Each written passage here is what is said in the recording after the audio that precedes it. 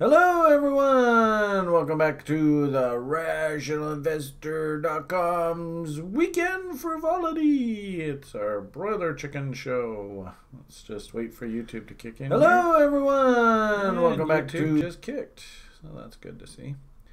No idea if anybody on YouTube or Twitter or anything like that sees that. It looks like there's a few people popping in here, jumping in and out. So, make yourself comfortable, get settled in.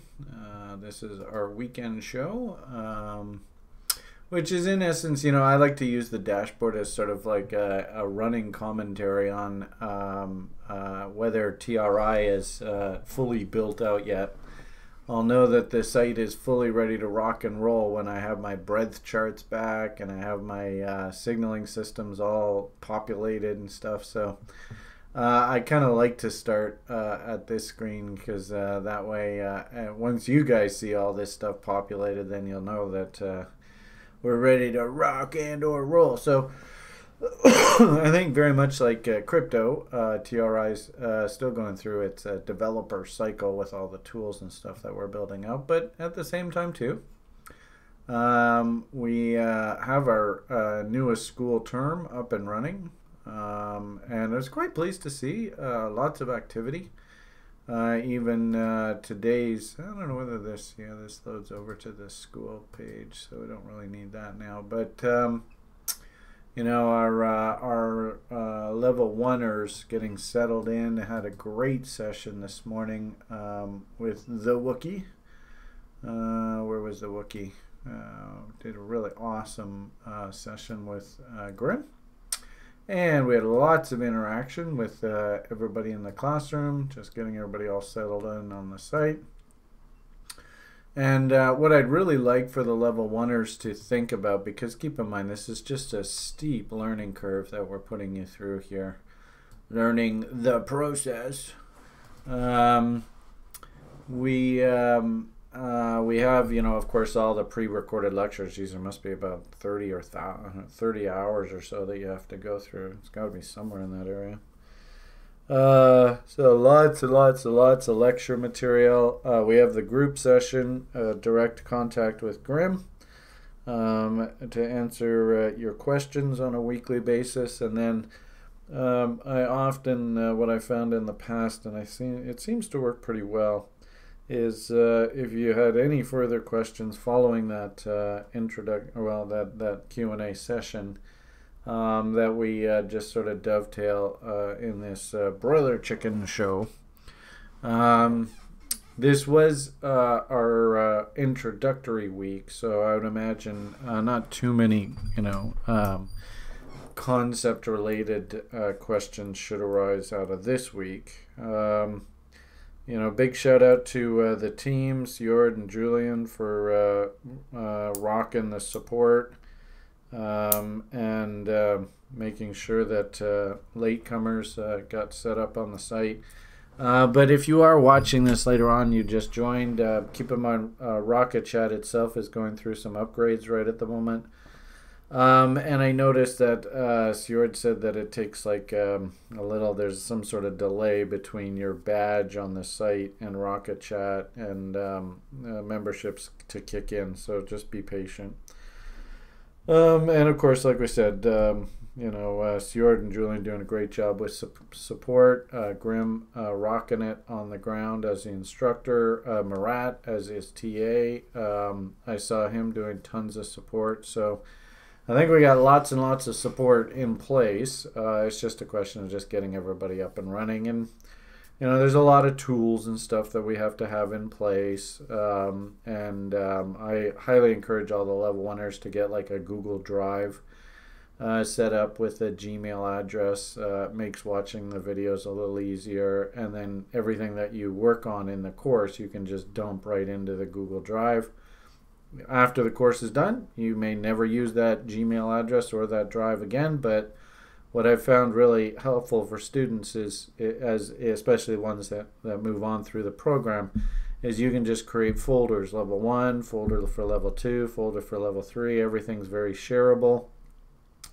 Your trading journals, your spreadsheets, your trading plans, they can all be stored in one central location. So just an FYI for new people starting up the level 1 program. Take the time now, and that's what the whole purpose of this first week was, just to get all that stuff all tickety-boo. And you're ready to hit the ground running, because the first module, the learning module, is strategic planning, and it's a lot. We got to cover sort of what are the different asset classes out there in the world that you can invest in. We got to cover sort of the basic evolutionary process, or the evolution of those asset classes.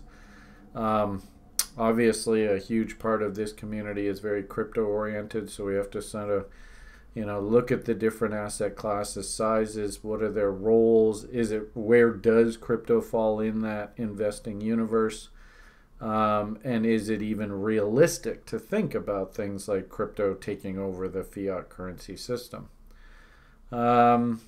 As well, we spent a lot of time in the strategic planning module going over things like intermarket analysis relationships. So in the coming week, need you to build those matrices of different relationships of assets. And of course, a huge part of our sort of approach to the market is things like the Dow Gold ratio and stuff like that. So through that strategic planning part of the course, and this coming weekend's Broiler Chicken Show, I would imagine we're probably going to have some questions about that. So get ready. You're about to have your world rocked. So level 2ers, I saw you guys were off and running. I expect all level 2ers to be working very diligently on tricking out their charts, horizontal support and resistance, understanding institutional fingerprints as well this week. You're going to be rocking trend lines, trend channels, high to low trend lines, and all about drawing lines on your charts. What's a valid trend line versus potential trend lines, etc. So I was very pleased. Joshua is helping me with a level 2 program, and it looks like that group got off running full speed, so I was very pleased to see that. And then yesterday we had our initial level 3 program, and all you God motors, you should be diligently working away through this week. On number 1, you have to read those very thick harmonics manuals. So just put yourself on a slow reading plan. I think that user's manual I gave you is about 300 or 400 pages. So just you've got nighttime reading now, and as well you have to start working on your Pro Trader workbench. What does your workbench look like, and all the various different spreadsheets and mistake finders, demon logs, all those kind of things, because you guys are now pros and you have no excuse for not owning this stuff.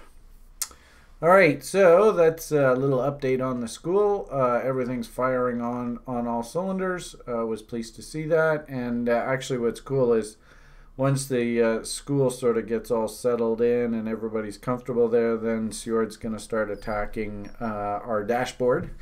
And as I said to start off this video, I'll know that TRI has made it to the big leagues and we're ready to really rock this thing and market this when I start seeing this stuff all nice and populated.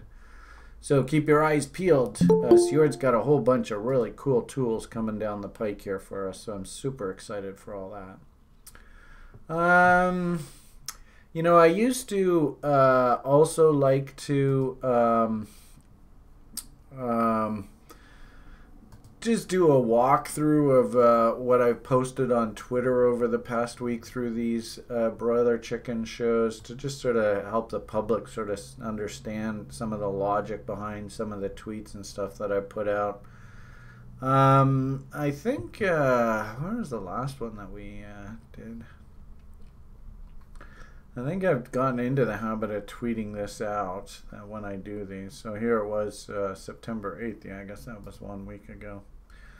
September 8th, yes. So we can, start off here. And actually, I put this tweet out, got quite a bit of traction to it, so it's not a bad way to sort of start the conversation today.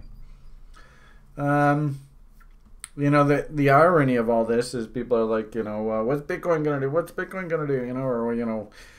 And the message really hasn't changed a hell of a lot here recently with regard to the corn. And I got some of these higher time frame charts. Trading ranges. We've talked about this lots, and by all means, go back and watch some previous Broiler Chicken shows if you want me to go into detail about this. But really, not a heck of a lot's changed here. Mountain Man, we can change these from 50% levels to RLZ. So Mountain Man stopped the bull on the way up, and that was back in the relatively early summer, late spring. And, shortly following that event, which was quite a bit of a rally, I gotta say.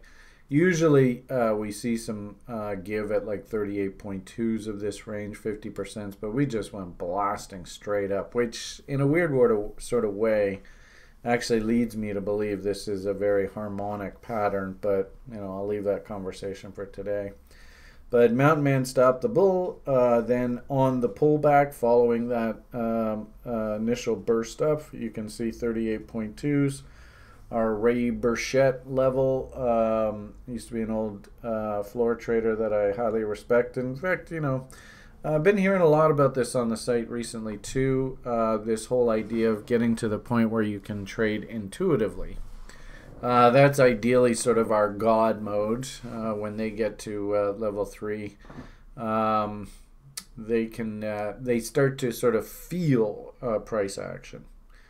And actually, I did an interesting interview we'll talk about in a bit, but in essence, it's along those same sort of lines.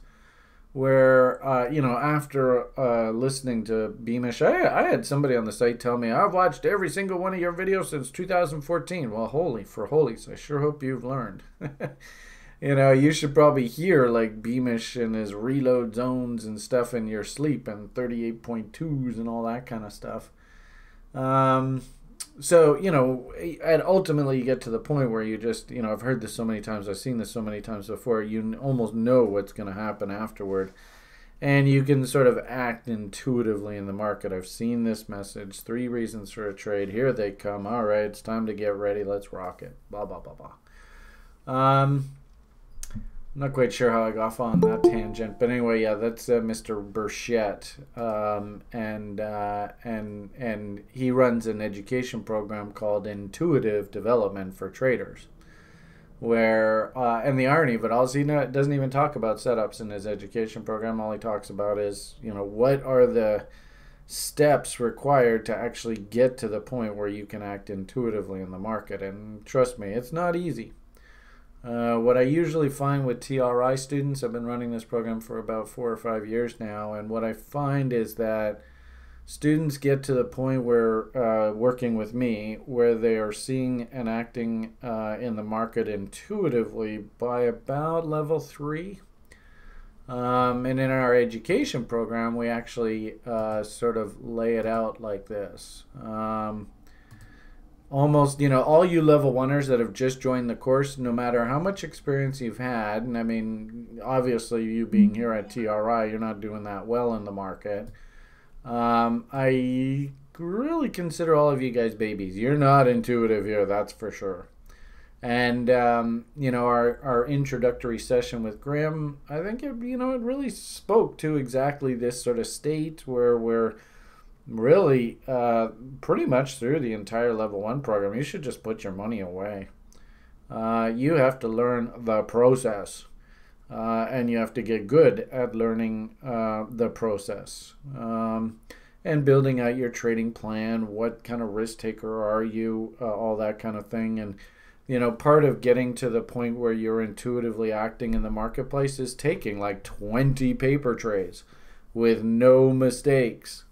Right? I mean, you might take a paper trade and then I exited the trade too early, or I set my stop wrong, or I didn't take profits where I was supposed to, and then you got to hit the recounter back that trade doesn't count. So, show me 20 paper trades with no mistakes. And that in itself could take, a good, easily 3 to 6 months to do. But coming out of the level 1 program, what we really want is we just want you to understand what the process is. You've built a plan, you understand setups, you understand a trader sort of mentality. And one good thing we sort of mentioned in the level 1 today that we should just have all you level 1ers, I think it's incredibly important that you go through these human psychology videos. And we do some absolutely great, they're just basically video links. But really, really great resources. Dr. Menaker, I used to work with over at Top Step. Ray Burchett, he was basically with those Top Step guys. Mark Douglas, Trading in the Zone, and really interesting this this video on Super Mario Brothers, where if you change the question, unfortunately, when you're risking money in the marketplace, it's sort of like, it's either win or lose, and if you lose, man, you lose, right? But, if you can actually change the equation to, let's turn this into a video game, and I want to get high score on the video game.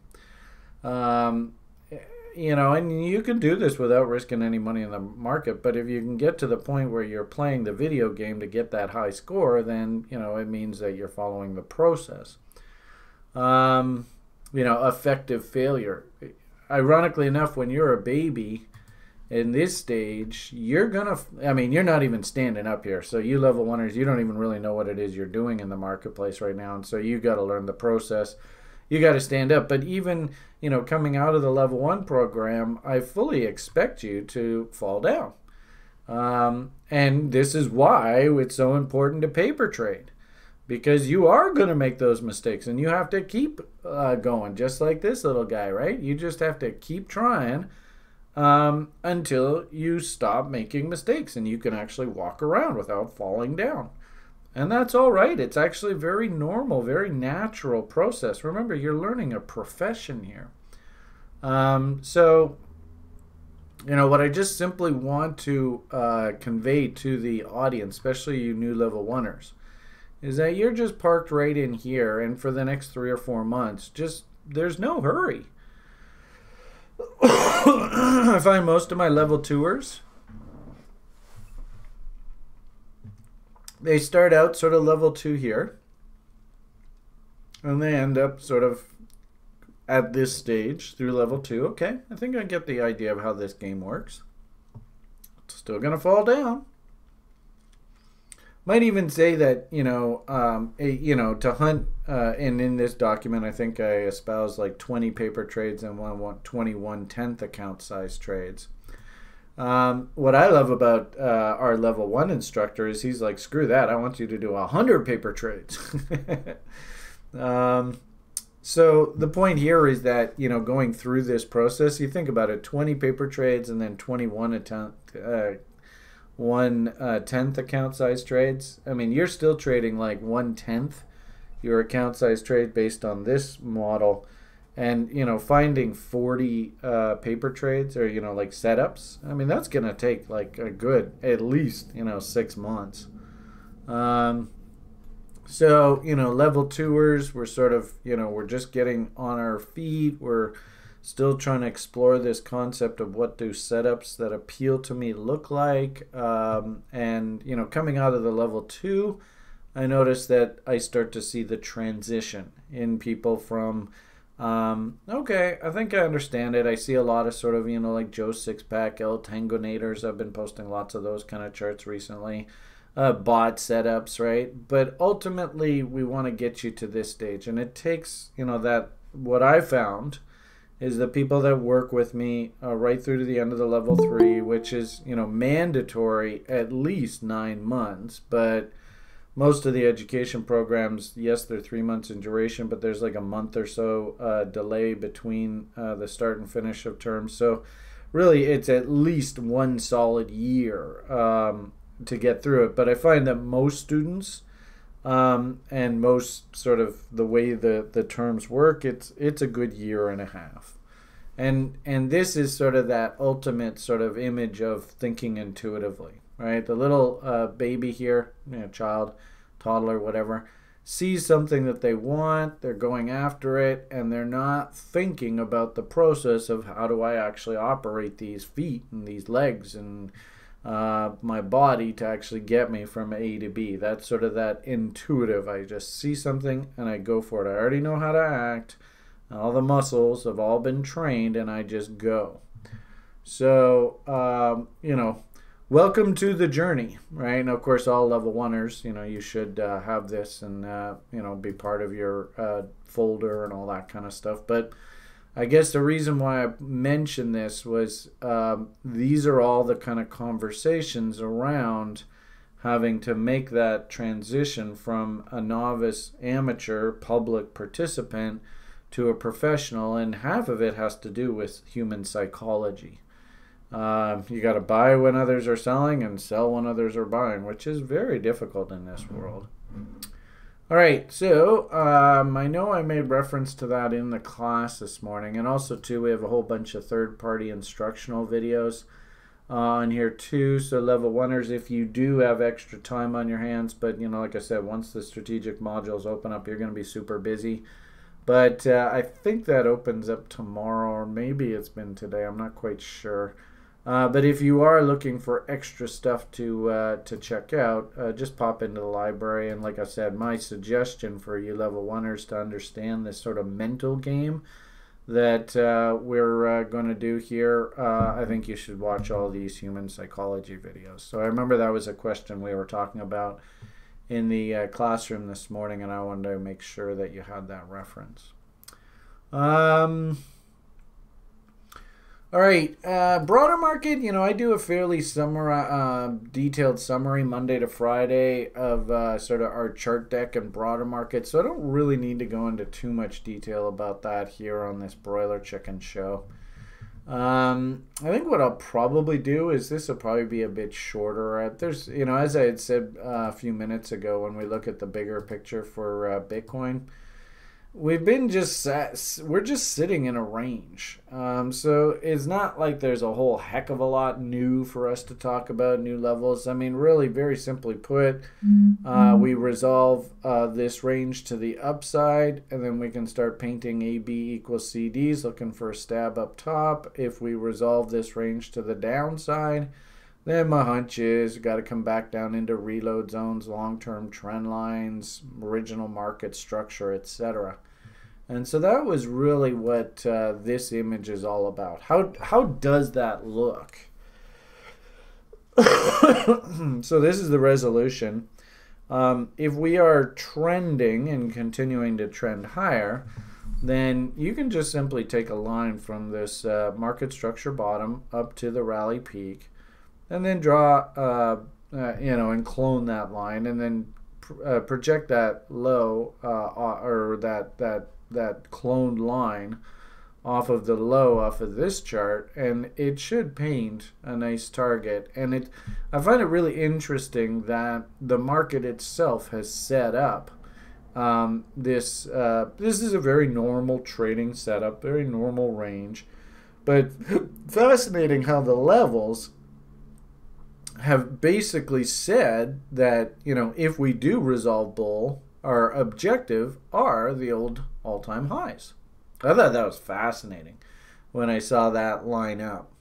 So in essence, what this says is if we do resolve bull, odds are we're probably going to go up and test those old highs. And I also found it interesting too that when you actually look at that old high over here,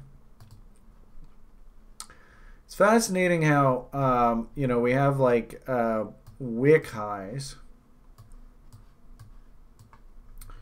But notice too, and actually this should be, that should be off of that level.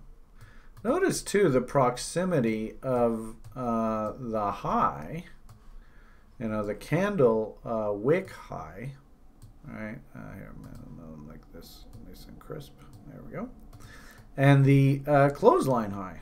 I mean, that's literally a difference of like, what, $200, which is quite surprising. That basically paints, like if we think institutions, what do they see on their screen?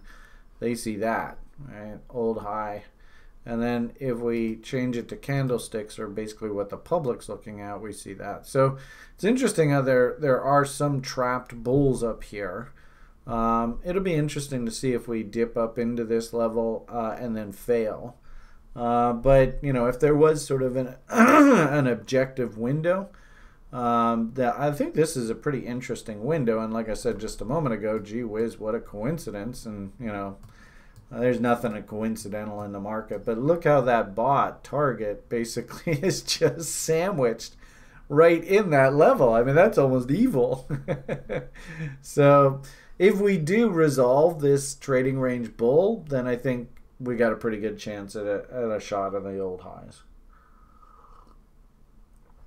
And then conversely, if this range fails, then this would be sort of your very typical trading range kind of market.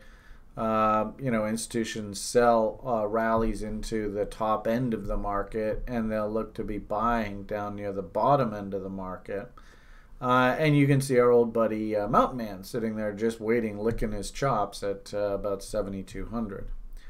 It doesn't mean that the market has to stop here at Mountain Man. Like quite often what ends up happening is the market will stab into Mountain, it'll pull back, it'll usually check like a mean, and then it sometimes actually has to burst all the way up to things like lines in the sand. So you don't know exactly how this is going to work out. I do find it really interesting that this was just a clean Mountain Man rejection there. Usually it's not that clean, but just to give you an idea, and actually I don't know whether Coinbase was around then. Let's see. Yeah, it's probably not the best one to show you, but if we look at like previous cycles, it's fascinating how Mountain Man has reared his ugly head many times over the past. I think if we look at Stamp, they have enough data. Remember we did this last week and somebody made fun of me for posting a Poloniex chart. I go, what is this, 2015? Which I thought was hilarious. So here was a really good example. I remember this was the second Silk Road government auction. The first one was right here. Mr. Draper won that. I don't know whether I ever found out who actually won this second auction, but here, the point being, this was such a really interesting anecdote of Mountain Man right there. I remember when that happened, that was quite an event. And you can see how we went straight up and straight back down. So what was really interesting about this, and I don't know whether I have that level correct or not. Oh, it's a little bit off. Sorry about that, guys. There we go. Oh my God, old man-itis. I can't even see. It's all blurry. Oh man. I hate putting on my damn glasses. All right, there we go. All right, so come on. There we go. So you can see the stab into Mountain Man and then the quick rejection. And what was fascinating about this, and what sort of pretended that we would eventually turn back up, in my eyes, was when we stabbed straight back down. Look where we came down into and stopped the bear slide. Boom, Mountain Man. So good example, Mountain Man to Mountain Man. And then once this Mountain Man was done, then we consolidated, moved higher, and the rest is history. So if this is a range, then what that really means is we should probably come down and stab Mountain Man to validate that. And then, on the stab down to validate Mountain Man level down here, then if you see the turn come in, that's usually the sign that, okay, we're getting ready to rock and roll and test these highs in earnest, and maybe we have a nice trading range to work with in here. We break that to the upside, and we got ourselves a new bull market. But I think we're still a little bit early on that.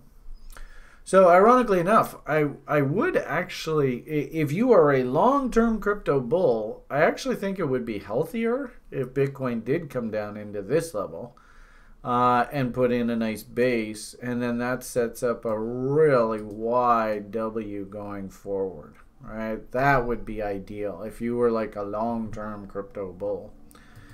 What I'm worried about here is if we do kind of like AB equals CD just straight up against these old highs, then that sort of sets up, okay, now we got one big ass trading range and we need some sort of consolidation in here. And I don't know, I mean, call me skeptical. I would actually prefer, like I said, a nice base. And of course that would bring price back down to cost of production after halvening and all that kind of stuff, and we could justify value purchases. I would say that if we do resolve this way, then this is nothing more than a momentum play, right? Because we know that the cost of production last year, we had one gentleman on the site who came up with like a 2,700 or something like that for cost of production. So it didn't really surprise me that the market ultimately bottomed around $3,000 here.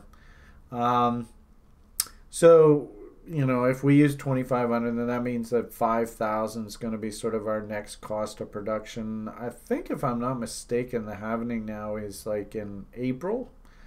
So we could make the argument that value on Bitcoin is going to be somewhere in this neighborhood here as of April.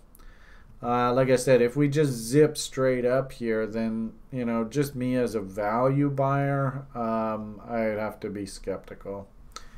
And unfortunately, you know, I'm hearing a lot of people talking like, $200,000, that'll be a conservative upside estimate if this thing gets going. And it's like, well, what was the cost of production again?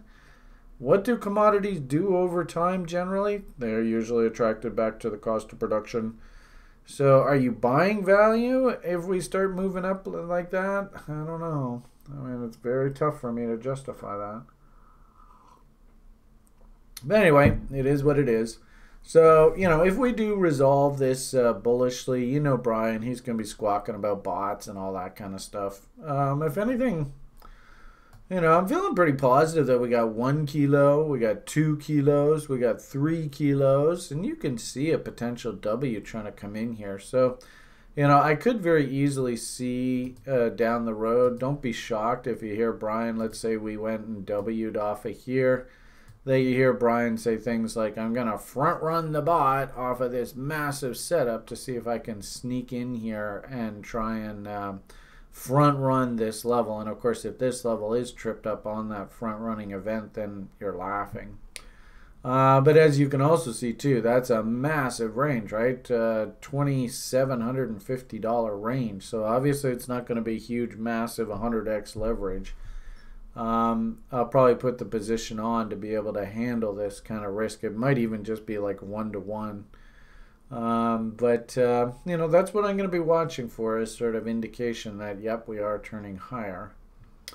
And then conversely, you know, if this is a range and we fail, it's just going to simply mean that we lose these lows.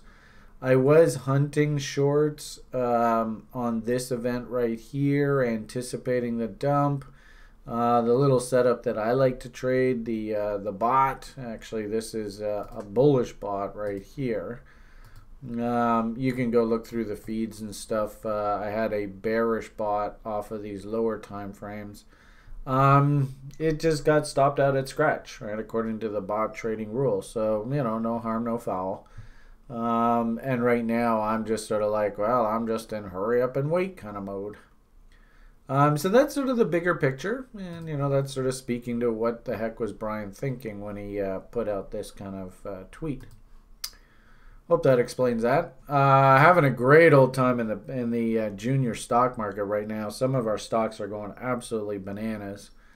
You know, everything that I teach on the course is completely asset agnostic, as Grim likes to say. I love that term. It doesn't really matter to me what asset it is. All I'm looking for is I'm looking for opportunity. So here's a really good example where this asset was way up here, and just like Bitcoin, it went through a big face rip meltdown. Took some time, put in some nice W's. We have an options strategy that looks very specifically at options premiums in the marketplace relative to their time. This happened to be specifically based on that criteria. I don't even like to talk to level 1 or level 2 people about that strategy. I don't really like to suggest options to beginners to the markets because it's really, really easy to lose money in options. So I'm not even really going to go into what the TRISOF is with this YouTube audience. Other than just to illustrate, we had reasons to buy some longer dated call options, and you can see, I mean, this market took like a good 6 months of doing absolutely nothing, and a lot of the junior market was like that. And then finally things started taking off, and of course you can see we booked a nice percentage win because we sell 2/3 of the position. So you book a nice 20-30% return on the trade. You got one free position, and of course if we hit 50% levels, that option will be worth a lot more money. And we'll look to take remaining profits on that event. But really good example of remember, I was a penny stockbroker. I was a commodities broker. I was a derivatives broker. Now I can say I was a crypto trader for 4 or 5 years. Hell, I was a prop crude oil trader. It's the same crap. I mean, it's no difference. W's are W's are W's. But definitely with regard to options, you have to be very careful. So don't just go willy-nilly buying options because they're fraught with danger. So kind of, and this is kind of a theme that I'm seeing across the market, is that the junior stock market and the altcoin market actually, I think, are very similar, right? They're both, venture capital, highly speculative. And I'm seeing, just as we see, these beautiful W's and stuff come in on these mid-cap names through the end of the summer, believe it or not, I'm actually starting to see some W's finally starting to come back here on crypto, which is encouraging. It's been a long slog for crypto. And you can see Ethereum, nice little W. This is Litecoin, nice little W. EOS, which I've heard a lot of people talking about. I heard Colin was in the call here a few minutes ago. I don't know whether he's on the YouTube page or not. But actually, as we go through the Twitter feed, I'll show you. Colin and I did a cool interview with his people at Bravado Trading there last week. And, I just happened to find here's another W on Bitcoin Cash. I guess, is Roger Ver out of the penalty box now that Mr. Wright, I don't know whether you could call him a doctor, I don't know, doctor of theology, she was. And it sure is nice, everybody? I don't know, maybe somebody give me some feedback, maybe over on YouTube or something. Isn't it nice not to have him being just a pain in the ass in the marketplace all the time now? I mean, remember he used to be like, I'm gonna sue you, I'm gonna sue you, I'm gonna sue you. It's like, oh God, go away. We haven't heard anything out of him now, Anyway, I have no comments. All right, well, I guess it felt like me. It feels to me like it sure is nice not hearing him being talked about all the time. Got to get rid of that nuisance. But, here's the problem with trading, right? Here's a whole bunch of W's. I personally think, if you're actually going to step up and take a risk in the market, now is actually not a bad time. At least you got some structure to work with now. I mean, if you're just going and blindly buying on one of these, and then you have to go through, oh, Jesus, more M's. Oh, my God, this is a nightmare, right? When's the nightmare going to end? At least when you have a W to work with, you can say, okay, I'm going to buy here, and if it goes through here, then I'm just going to get the hell out. So you have, at least levels to work with. And if the W fails, and I'll tell you right now, I fully expect my W's to fail 30 to 40% of the time. It's a pretty big number. But at least you now have sort of levels to sort of measure where you're right and where you're wrong. That's one of the good things about working with market structure as one of your reasons to consider taking a trade, is it gives you very specific levels where the market is just going to very politely tell you, nope, your thesis that this thing had bottomed is wrong. Get out.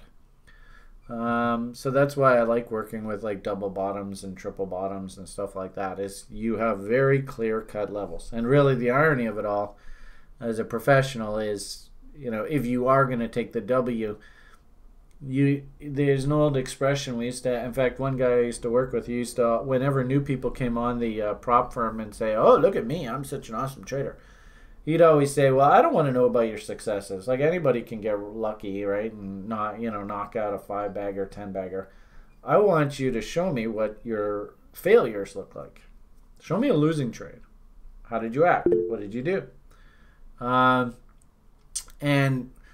The long and short of it here, if you do trade W's, you are given very clear message that your thesis from the market is wrong if the bottom of the W is broken. And really, that's the sign of a pro, is if the W is broken, you just man up or lady up and say, I was wrong, put your ego away, next bus in 10 minutes. It's all about capital preservation.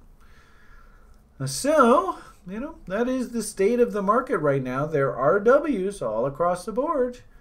Whether you want to step up and take advantage of them, this is an opportunity. Nothing's guaranteed, but I think, long and short of it is there are setups coming in. Lady up. That's for you, Khalid. Of course. That'll be our key phrase. Let's lady up here.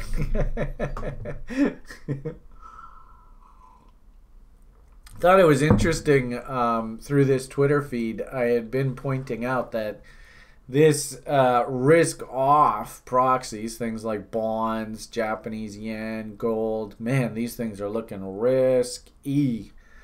And this is kind of a funny anecdote and this is actually where most people in the market actually fail. They don't realize that, think of Germany in the 1920s. Even owning cash at sometimes can actually be an extremely risky venture. And, this is why, I used to prospect a guy back in the 90s who bought his gold at like $700-800 an ounce back in like 1980.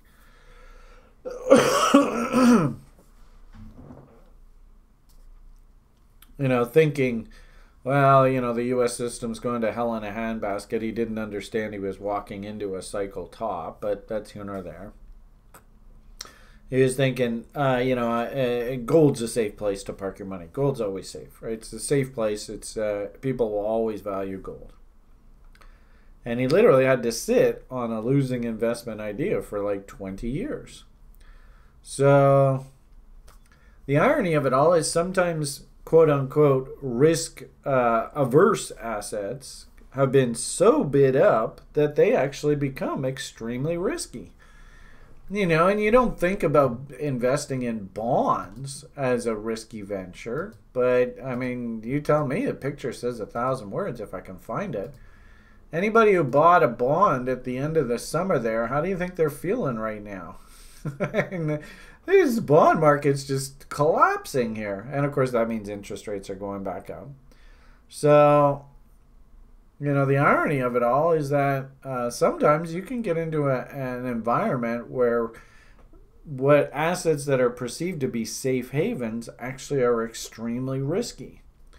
And I think that's exactly what's happened here. All of these risk-off, safety, I'm going to park my money in a nice, safe place, they're all getting their asses kicked right now. And I guess the one thing that bugs me about gold, because I kind of like the idea of buying a put option. I like the idea of gold prices coming back down to things like long-term trend line support. You can see where this fan is right down in these areas. You all lived through crypto doing this in 2017 and then it having to come right back down to the bottom. The sort of general rule of thumb is that markets like to retrace 50% of their previous moves. You can see where that 50% level is here. Right, there is 50%. There's old breakout highs. Here's just this most recent breakout high range. And look there's a goddamn hole in the charts. I mean, it's like you could drive a truck through this. Gaps like to be filled in. Somebody on the YouTube page asking a little while ago. Why do you mention these gaps? Because these gaps don't like to stay open. This basically means that price... Remember, the market is nothing more than a price discovery process, and what this gap implies is that price has not discovered itself. It doesn't know whether there are buyers or sellers in here. So at some point, the market's going to want to come back here and say, okay, well, do we want to do business here? And that's the process of filling gaps in, right? You could make an argument on the way down here with all of these gaps that at some point you were going to have the market come back up and fill in all those gaps, or basically discover itself through these price levels. That's really what all this rally is just filling in all these gaps. So, point of the matter here is 50% level, trend line support, horizontal support and resistance. All you level twoers, right? I mentioned this at the beginning of the broadcast. This is exactly what I want to see you doing, tricking out your charts. I think there's a pretty good case to be made for gold. This is the gold ETF, right? It only trades exchange hours, so that explains some of the reasons why this thing looks like Swiss cheese. But in essence, I think we can make a really good argument for like 128, 129 here on the gold ETF. And as I said, ultimately, if I actually wanted to be a buyer of gold, I would be hunting things like long-term trend line support. So that's all these kind of lines, that line, that line, that line. So actually interesting how this trend line support, don't know whether I've done it exactly accurate, but it also lines up with that 50% level as well. So I think I can make a pretty good argument for here. The problem is that off of this V top here, I never really got like a clean entry into this short trade. And as you can sort of see here, and I did on sort of our daily free videos for the public, I'm kind of thinking for me to be able to comfortably short this, I have to see a reload zone counter trend rally and then a nice market structure failure up here. If this happens, and keep in mind the market never does anything you really want it to do, it just sort of does a variation of it. But if this scenario does sort of play out, then I can start thinking about actually hunting put options to trade this move. But it might just go straight down. Who knows? I can tell you one thing for absolutely certain. Get ready, folks. Absolutely certain. All hell's going to break loose in the oil market come tomorrow morning. Did I not tweet that out? No, it's not weird. I thought I did. Not weird. I thought I did tweet it. I think, just the news headlines, if you're not aware, but you probably should be. There was the sad part about it is you don't know who's actually behind all this. But there was a fairly substantial attack on Saudi Arabia's oil infrastructure yesterday. You can see the smoke coming off of the installations burning. The blame is that Iran and I think they call them Houthis or something like that, backed sort of militia probably fighting in the civil war in Yemen. Yeah, the Houthis.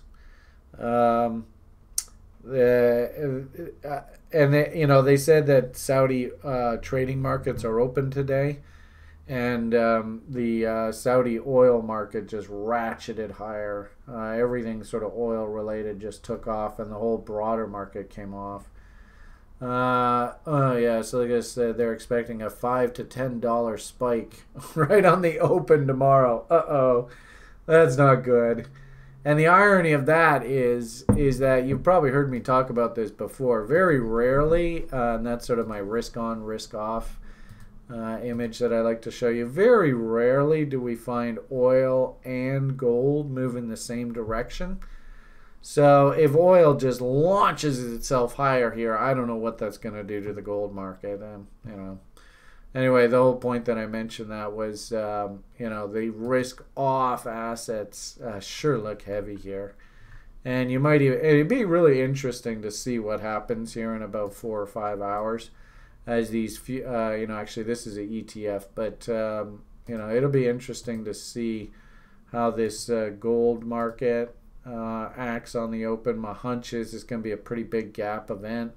It might be up or down, I don't know. But if we do go through these lows, you can see the head and shoulders that sort of was here. And I've been, you know, on the free videos, I was squawking how I was pissed off, how, you know, we never did get the reload zone counter trend rally. It was just a quick spike up, and then she just rolled over. And if oil like gaps $5-10 higher, we might see gold just fall out of bed here. I will say, and this is a great commentary on TRI and our robust community, that Julian actually, you know, one of the TRI principals, he got off a short trade on the gold here. I think it was Thursday on that rally spike, and I think he's still riding a short position. So you might see some fireworks out of this thing, but I'm not going to call direction here. This is going to be a wild event. All I'm going to say is, gee whiz, I'm awfully pissed off that the gold market didn't give me a nice little counter trend rally up into reload zones. You can see we never got there. This is where I wanted to short gold, and I never even got that move. Boo, hiss, hiss, boo. Oh, goodness. And you know, it's interesting that Bitcoin did try to move up on that sort of event catalyst that we saw there yesterday, as well too. Actually, that's not the chart. Yeah, as well too, this weekend we had OKCoin. I think it was on Friday. OKCoin listed a new contract listing, so we had some insane volatility through that new listing. But it, you know, it is interesting that Bitcoin did rally right up into this reload short zone, and we've just sort of stalled up here. So I'm not quite sure what this implies. We never did go through that new contract listing peak there on OKCoin. You can see the cute little double top that's just come in here now. I don't know. Like what I noticed was the whole market went a little bit nutso on that sort of on that event, and we're gonna have to see how these markets open up tomorrow, of course. But I did notice also too that Ethereum. It had this cute little W. Remember I told you, I showed you that chart earlier, a whole bunch of little alts that were all Wing. So you can see the W down, up, down. This also painted a bullish bot setup off of lower time frames, right? I had that lower time frame chart on there. And for, you know, the people on the site that trade lower time frames, interesting bot level here, really interesting little inside bar. So 1, 2, 3, 4 kilos to work with.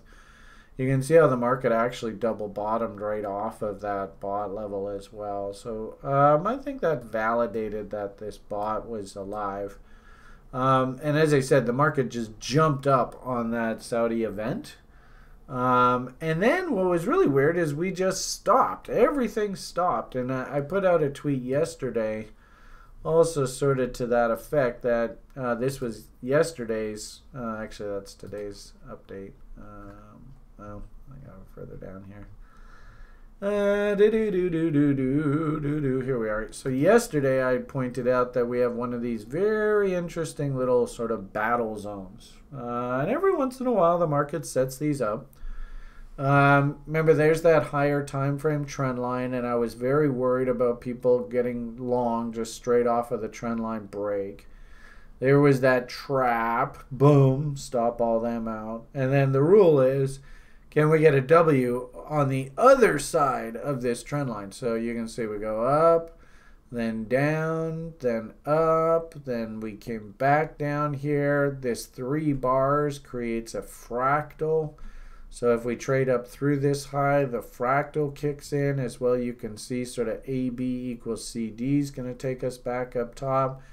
So what I sort of suggested in this tweet was every once in a while the market just settles into a range where we can actually determine fairly easily who's sort of in control. And notice also too, we're right at the thickest part of the profile. This is where the street is long or short. This is where people are taking positions. It's called the POC. And the resolution, either the market's accepting higher, i.e. break through this 10,460 area, will mean that, okay, we've tested the POC, everybody's long from here, and we're now ready to explore higher. And of course, the people that are long off of here, they will be looking to take profits up top here. And also too, there's a whole bunch of people that are short, and they probably have their stops just above here. So a move above there will liquidate all those shorts.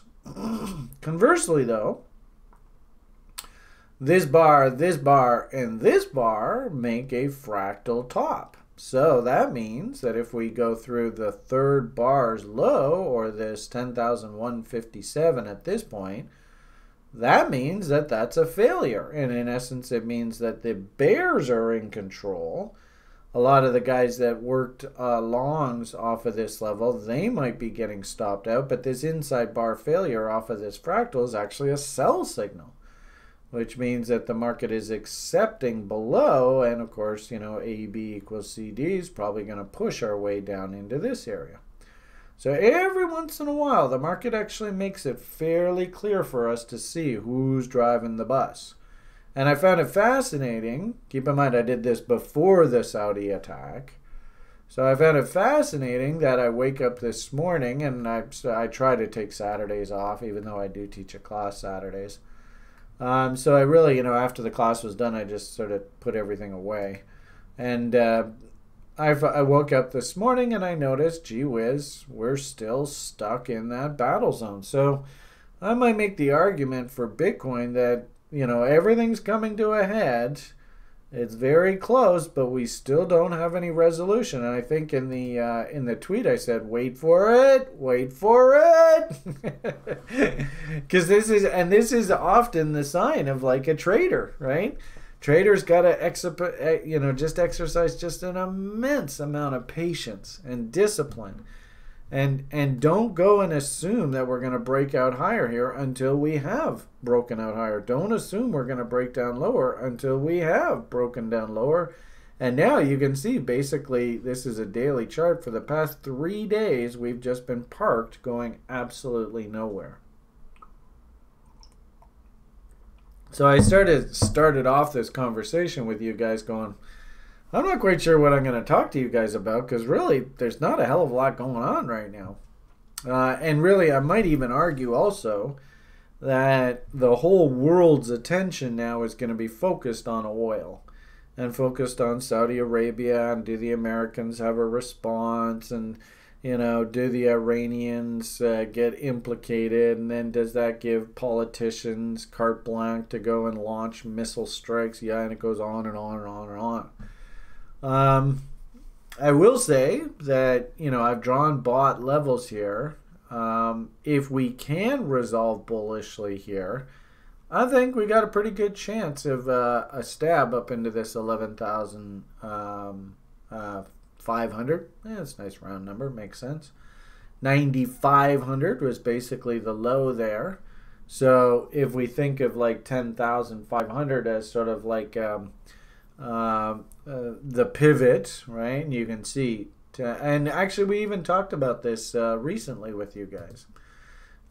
If we change this back from Mr. Burchett's level to 50% roll, notice that's 8,500. But what was fascinating was if we apply that same logic to the entire Bitcoin range, 50% level sitting at 10,300. So it's almost like 11,500. It's going to be sort of, you know, $1,000 above this pivot. 9,500 is basically $1,000 below this pivot. And we've just been pivoting around this 10,300, 10,500 level for, you know, quite a while now. It's remarkable how the universe works this way, eh? So, and I do find it fascinating that recently on the site, maybe you guys on the site can confirm this, haven't I been talking about wanting to hunt goddamn oil stocks? And now we're going to get this, bloody murder event happen here in the oil market. And all these oil stocks are just going to launch themselves higher. Ay, drives you crazy. Anyway, we talked a little bit about risk on, risk off. Actually, I'm really interested, and especially with Trex going through all their growing pains and all that kind of stuff. I've actually moved a lot of my personal trading away from this crypto space. Whether it be Cryptsy, whether it be MintPal, whether it be Cryptopia. I don't know. Have any of you guys ever heard of a place called Mount Gox? I mean, an old man like me, I'm actually getting a little frustrated at this space, at the amount of disasters that happen in this unregulated market space. That I actually I do most of my trading off of my brokerage account now. So, here's a great example where I wouldn't recommend this to the public if I was like an investment advisor, because I really don't like OTC stocks. But, this is a way to play crypto through the stock market. This is the Ethereum Classic that's listed on the OTC through this. I don't know whether, I think it's, actually that's a good question. I don't know whether it's closed-end or open-ended. I think it's closed-end, but I'm not positive. But you can see the trade potential here. So actually, I've been watching this one really closely on the stock market. And I think I'll probably go and buy a little bit of this if this W confirms. I think the relative risk to owning this, right? If I just buy this W and risk against the bottom of the W, my risk window looks something along the lines of that, right? And just what's a 50% roll? And I'm not even talking about old highs, right? This is just the highs from back in the spring. I don't know if this is the bottom or not. I mean, nobody really knows for certain anyway. But gee whiz, that's like better than 7-to-1 risk reward. I mean, how often do I have to be right just to be a scratch trader if I'm hunting 7-to-1 risk reward levels? I don't even know what the hell the number is. It's got to be like less than, well, let's see, 7.5-to-1 risk reward. I wonder how I figure that out.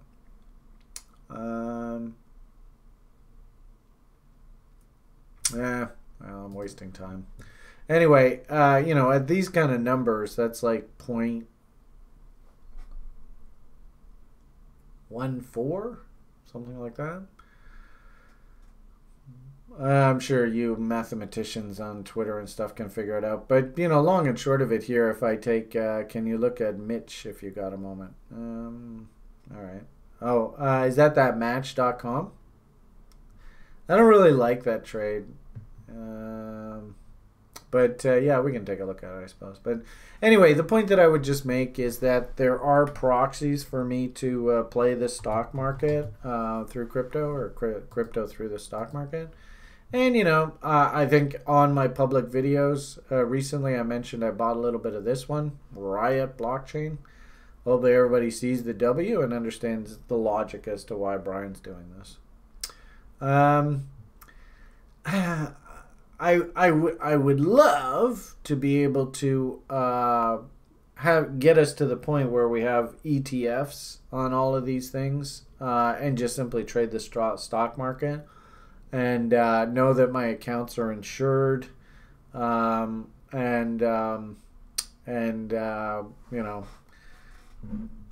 we avoid things like cabbage coin kind of stories. But I suppose if, like for whatever it's worth, Bittrex is still going through all their delisting crap. So I'm not really in a big hurry. But like I said, I still think we're in the sort of that cleanup mode with regard to the alts.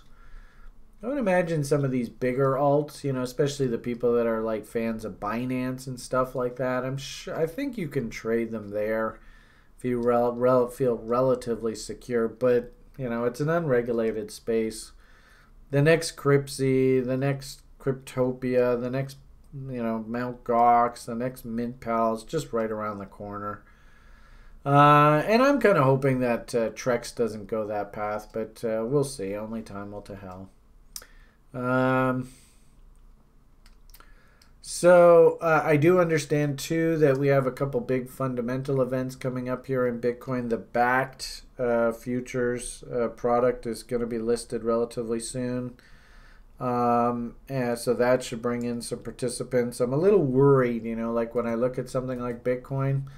Where's that chart that I wanted to show you? It's one of these. Where did I put it?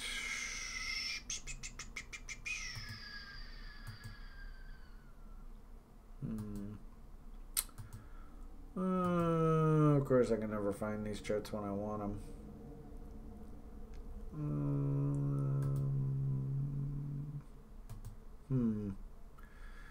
Got it around here somewhere. Maybe it's over here. Nope. There's the altcoins are there's just nothing exciting there. I did see, like these are like the piece of shit altcoins. It's just nothing there. It just look awful right now. I can't seem to find it now, damn it. Oh, here we are. Good. It's always the chart you just find last. I could see on this sort of backed event, this bullish move play itself out. I'm just really worried about what happens the other side of that event. So, trade accordingly. If you're, we could drill down to say hourly. Can you hunt reasons to get in off of this bot? Can you somehow find a way to front run it if you are a bull? 1 low, 2 lows, 3 lows, 4 lows, 5 lows, 6 lows. Jesus, sure are a heck of a lot of lows to work with here. So you could, I suppose, if you have balls of steel, you could throw on things like reload zones and just work stink bids down against these lows. And if we dump against here, that would be against these original bottoms. You could try and sneak your way in. Hell, I mean, you could even just work a bid off of the bot level and say, look I'm just going to risk this and see what happens. I suppose the best scenario would be a dump into reload zone and then give me a nice W here, and then you're cooking with peanut butter. So, keep your eyes peeled, and especially, I don't know what the stock market's going to do. I mean, we might find that the stock market panics a little bit with this Saudi stuff and it dumps. And, is crypto considered a risk-on, risk-off asset? We've had that conversation lots. If it's a risk-on asset and the stock market dumps, I don't know. I mean, it's impossible to predict what the hell's going to happen on this oil event. But you might, if we're lucky, you might be given a half-decent little trade idea, maybe especially through Tuesday, Wednesday kill zone. I think that might be really interesting. Okay, so I've been blabbing away lots, so hopefully I've given you some stuff to think about and some levels to think about on the corn. As I said, still sort of stuck in a trading range, and there are lots of little names that really look really interesting to me here. And I'm having just the best old time trading the junior stock market right now. We're just banging out all these fun, we got actually some really cool trades off recently, I gotta say. The CTG, that was such a nice treat. And we also were playing in the retail stocks. Some of these retail stocks went absolutely crazy and got off some nice wins there.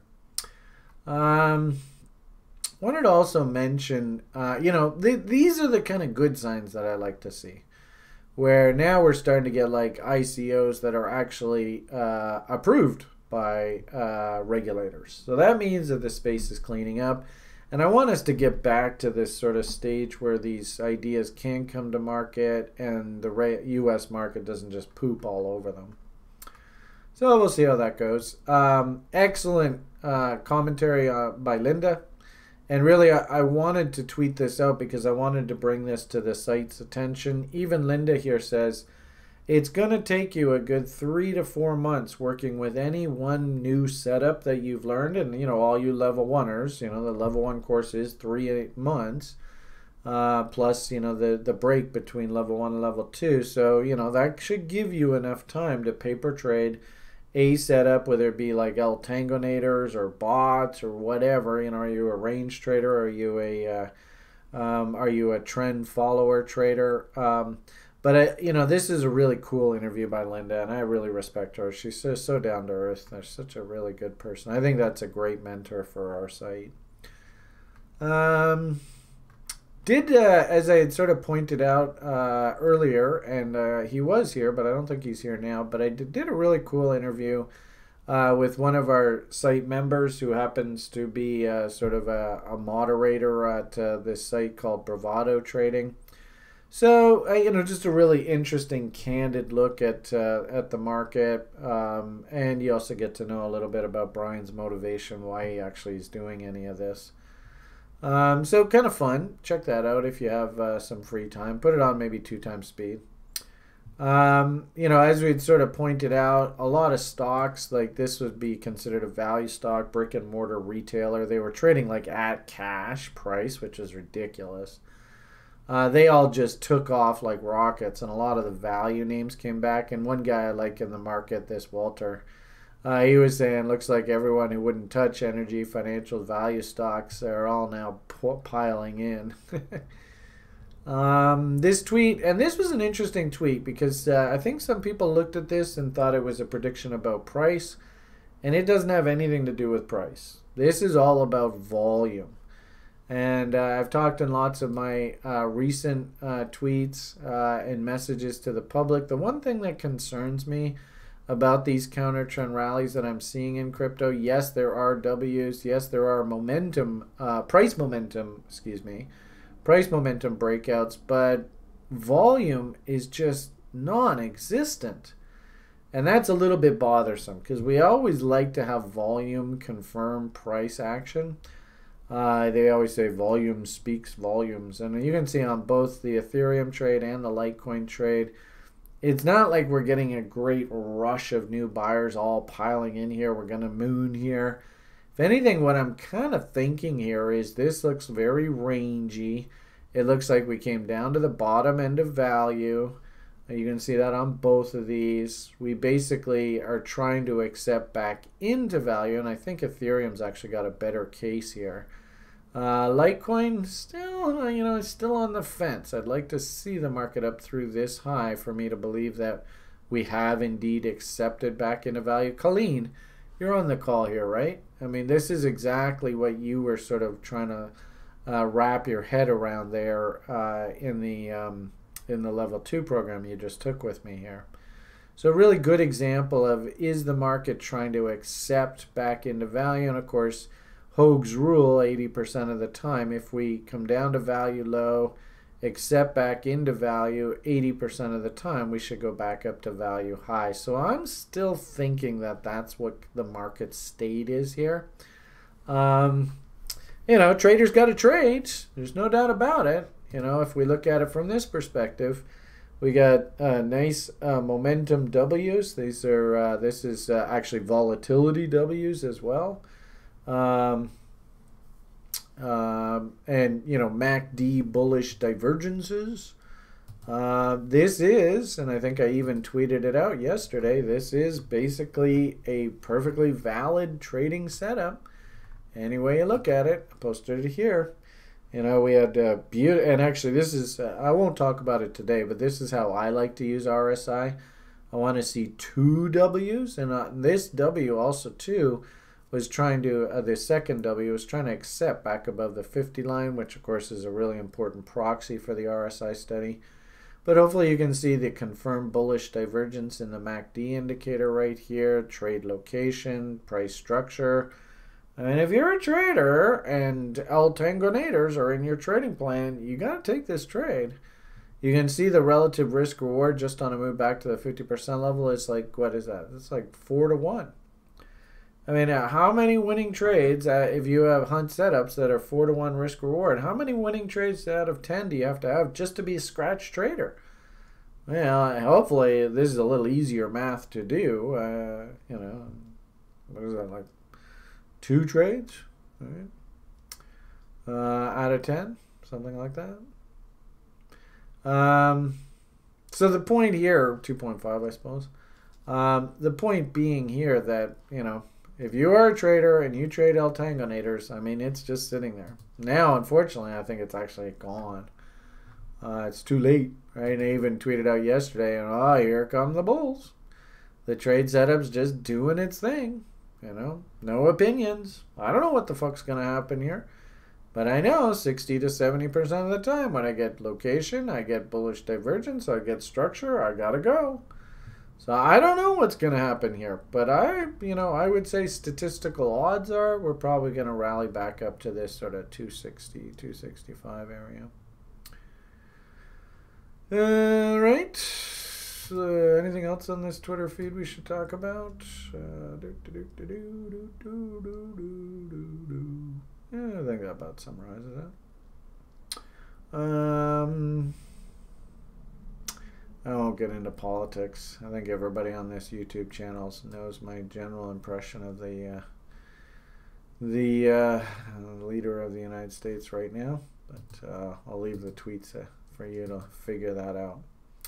All right, so a few people asked me for a couple ideas. Why don't we take a look at them, and then I'll let you guys head on your way. So somebody asked me to look at, what is it, on YouTube? I thought I saw somebody ask me to look at something.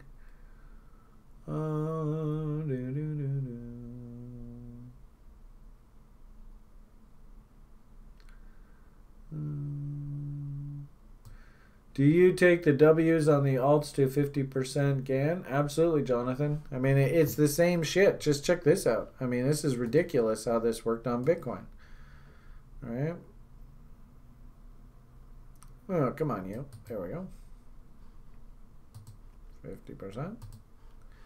And you trade the little W. Down, up, down, breakout. You know.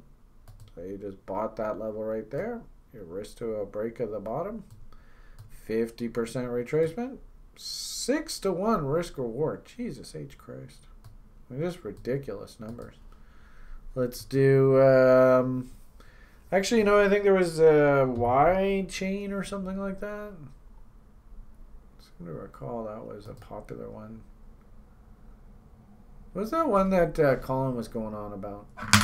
Anybody help me? I thought it was called Y chain or something like that. You guys on the call, do you remember? Which is the one that he was going on about? Anybody? Nobody can remember? Anyway, it's a good example of one that did its thing.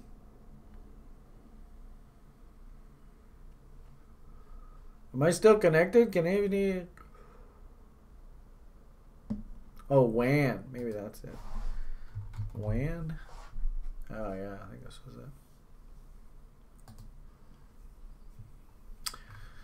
So, you know, this one I would be inclined, especially if I see this W. Believe it or not, I like this range, there to there. That's just the spring, so I think the trade looked something like this, right? You're going to buy the W, going to risk to a break of the bottom of the W, and your 50% target is 2.4-1. Now, you know, with a lot of our more advanced students, you don't necessarily need to sell everything at that 50% roll, but I think you should be damn certain to sell some of it, and then move your stop to scratch on the remaining, and then if you want to keep spoon feeding as we move higher, that's fine. You can kind of see, right, every time it zipped up here, some sellers up here just knock the thing back down. And we might even make the argument that... you know, where should sellers start stepping in? Reload zones. And you can see the market tried to even like close up here, and it just kept getting smacked back down away from there. It's probably a really good example that sellers really stepped in earnest up top here. But I like to use the 50% rule as just sort of keep yourself honest, right? Don't lie to yourself. That's sort of a very natural, very normal technical correction of this down move. And I think that's sort of the trade there. So, somebody was sending me a bunch of PMs. Oh, who is it? What do you want? What do you want? Oh, Jesus. Hey, it's Joshua. Hey, what's this?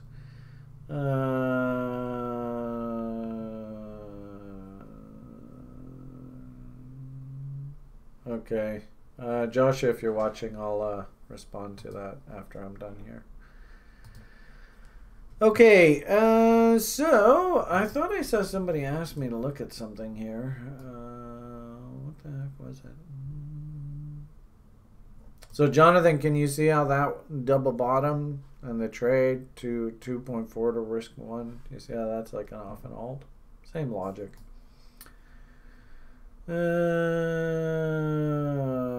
Rezo, my hunch is that they don't, but you know, that's just my opinion. Like that means anything. He asked, do you think the Fed's going to cut rates? But we'll see how it goes.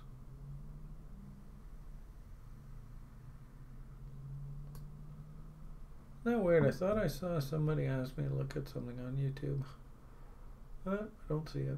All right. Well, we'll leave that at that. I think Benjamin wants me to look at match. So let's see what we got there. MTCH. Boom. Whoa, Jesus Christ. Is there any letter of the alphabet that maybe might be jumping out at us here? Anyone?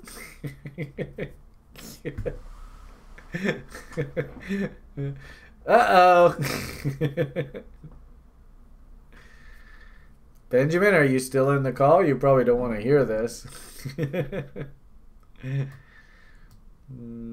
Yeah, I couldn't touch this. And look at the, what do we call this one candle right here? There's some name that we give this candle right here. What do we call that? Who can help Benjamin?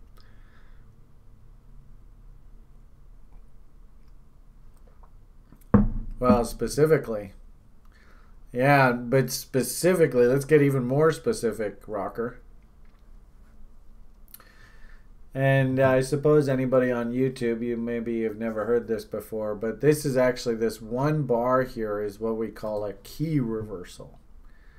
It's an engulfing bar, but not only did it engulf the previous bar, but in this case it engulfed the previous 1, 2, 3, 4, 5, 6, 7, 8, 9, 10, 11, 12, 13. Well, we'll leave it at 12. The previous 12 trading sessions all in one bar, just a big F you. So that's not a good sign at all. Yeah, I couldn't touch this with a 10-foot pole. Sorry. And you know, the funny thing is where should you be long this thing? All right, if we, you know, where the hell's the damn W's? Jesus Christ. So we look out at this thing, and you know, the last sort of structural breakout that I see looks like we got one there, right? Down, up, down, breakout there. I think, I mean, it's very, very wide, but I think you can make an argument for a structural breakout here. Down, breakout. Down, up, down, test these lows, breakout. Look how we rally right up here. In fact, actually, this is a really good example of a cup and handle formation. So if we go boom, boom, there's your cup. And here is your handle. See that? Isn't that cute? So interestingly enough, this cup and handle formation says that we should go basically a replication of that range. And that is probably right there. Hello. See that? Isn't that cool? Benjamin, can you see that?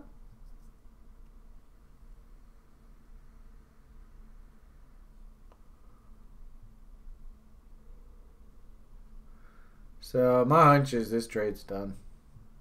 Put a fork in her, baby. Probably if I wanted to be a buyer, I really like this as a floor for the stock. It's come down here quite a few times. So I would be doing all my fibs off of that. So the gap low here, there's good old Mr. Burchett.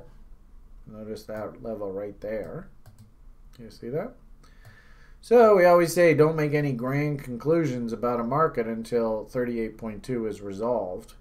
Notice there's this key low here, and there's also this gap here. So my hunch is, for whatever it's worth, we come down into that level, we start monkeying games around, and then if you wanted to short this thing, I would actually probably be thinking let's hunt reload zones going the other direction. So there's probably, and notice that's against that key reversal high. So, and I just eyeballed this, right? Just assumed, who knows where we stop here. If the stock market just falls out of bed tomorrow, and if I understand correctly, like Facebook has built their own sort of dating application, right? Isn't that the story here? So if we go boobity boo and then boobity boo, and we do AB equals CDs, ooh boy, that's taking us all the way down to here. And remember I talked earlier about the gold chart and all its gaps. Look at all these gaps that need filling in. That gap needs filling in. That's what's happening right now. This gap looks like it still needs a bit of attention. There was just a tail in there. This gap is screaming to be filled down here. I mean, look at these levels now. Now you've got AB equals CDs lining up with gap levels. So, yeah, there's just nothing for me to be interested here. I wouldn't touch this. Maybe, what I would say as a short is I'd like to see reload zone counter trend rallies and look to short against these highs. Not here. All right, let's see. Why don't we do one more question and then we'll let you people go. So somebody over there on YouTube said KNC BTC on Binance. All right, let's see what we got here. KNC BTC on Binance. Now, the only problem... Oh, hello. Fuck me. Jesus Christ. You don't get Brian dropping F-bombs and stuff just out of willy-nilly. And this is, ironically enough, guys, this is half of the reason why I like to do these shows. And half of the reason why I built this site and why I want to have a nice, robust, nice active lounge and stuff is... I want ideas. Throw names at me. I want to look at stuff. I can't look at everything, and I'm still waiting on Sjord to build out all the screening tools, so I'm just sort of, flying by the seat of my pants. Hey, what does this look like? Hey, what does that look like? Hey, what does this look like? So thank you for mentioning this, but I got to say, W's are W's are W's. So who asked me to look at this? Fred Drums. Yeah, nice chart, Fred. I'm going to say... nice chart, Fred.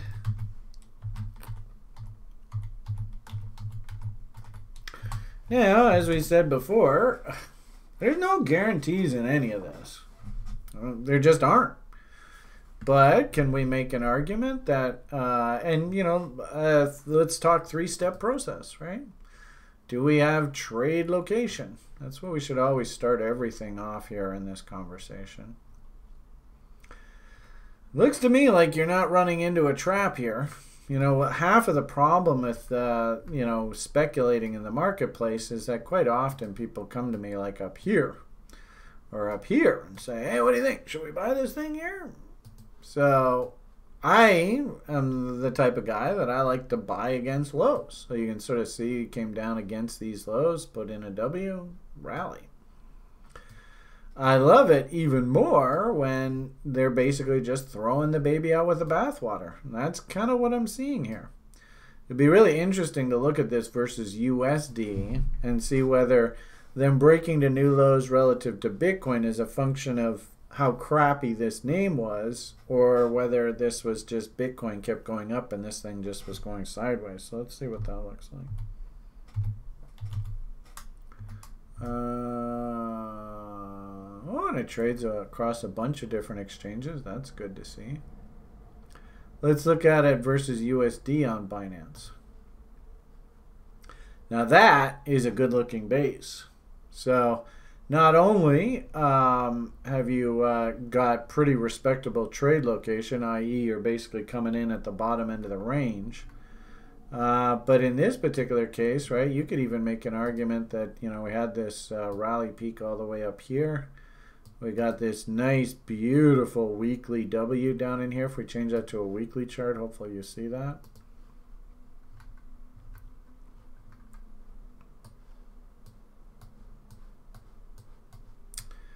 Yep, there's a weekly W. So down, up, down, tested that low seriously, and then broke out. And if anything, I love this as an approach is, you know, you might have seen this and you see it over here and you're like, oh man, totally missed this, man. Just keep drawing your RLZs, right? Maybe you're here and you're like, okay, well, I'll try and sneak in off RLZ here. Okay, well, that's fine. You got a little nibble there, but I don't really see any W here. And you're like, okay, well, I'm gonna keep hunting, and it moves to new highs, and you're like, oh, I'm gonna miss this thing. Just keep trying those reload zones. And notice, I mean, I gotta say, Fred, you got a good eye here. I don't know, what's the fundamental story? Have you got like some sort of fundamental driver here, Fred? Why are we interested in this? Oh, I saw somebody just said something fundamental. What's going on here? Trade Corp says KNC also has a fundamental reason for this rally. Ah, there you go. It's incorporating a fiat gateway for its crappy DEX. Okay. So crappy DEX, is that in the marketing material? Do they specifically make reference to their crappy DEX? Just kidding. Anyway.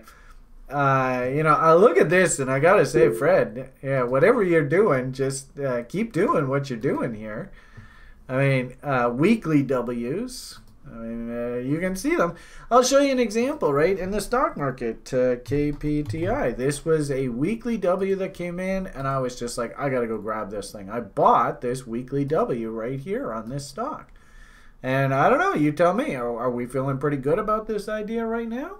I mean, price speaks for itself. So weekly W's are the poop, man. I love weekly W's. So this guy moved up, came back down, and we put in another weekly W here. And look at the momentum indicators here. That is super sexy. And I like the idea. This is me, Brian, personally. I like the idea to look at these altcoins. If you are interested in alts, look at them versus US dollar, not versus Bitcoin. So actually looking at this, I like this story even better now. So we go back to our daily chart, you know, 3-step setup. Do I have a trade location?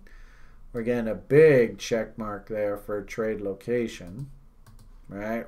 At or below reload zones. So a big check there.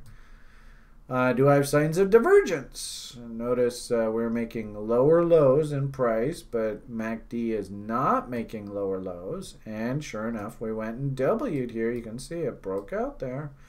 So on this event, on the initial rally, and actually this is exactly like the Ethereum one, where this rally here confirms the divergence. And then finally, do we have some sort of structure? And hopefully everybody looks at this and goes, gee whiz, that kind of looks like a letter of the alphabet. So that's actually a really good example to leave off this this video with here today. Good looking trade idea, dude. So nicely done. Yeah. Okay, so on that note, everybody go, you know, obviously follow your plan. This is not trading advice. Hit the like, smash the subscribe, ring the bell button, right? I got to say that on all these YouTube videos, right? But I'll tell you, if Brian was in there buying altcoins right now, this is definitely one that Brian would consider. I'm not going to tell you what you need to do. I'm just going to tell you what I would do, and frankly speaking, I wouldn't have a problem taking that risk. Eddie says, why do you use the Willie instead of RSI? Well, actually, that's a cornerstone of our education program, so maybe consider joining our education program. Shameless plug. RSI is built off of one metric for gauging overbought and oversold, and it's a relative study. So it looks at price relative, where it is now, relative to the past 14, in this case, for like the default out of the box setting is 14 periods.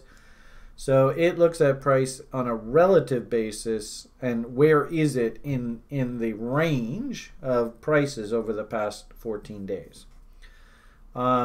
Williams percentage R is built the same way as like stochastics. And they are built on a gauge of where we are relative to linear regression, or what naturally should happen, i.e. 45-degree angles, if you want to start talking GAN and stuff like that. So the indicators are built on very different models. I'm not going to go into this today on the math behind them, but hopefully that explains. Like, one's based on relative position of current price relative to whatever your reporting period is, and the other is built off of the linear regression model, or a return to the mean. So that's this simple difference between RSI and Willie. Willie in itself is a highly modified Williams percentage R. I like to use Williams percentage R and stochastic because they're a lot, they react a lot faster than an RSI study. So a Williams percentage R study, just out of the box, it will go into the overbought or oversold zone very, very quickly. Whereas an RSI, it actually very rarely gets into overbought or oversold zones.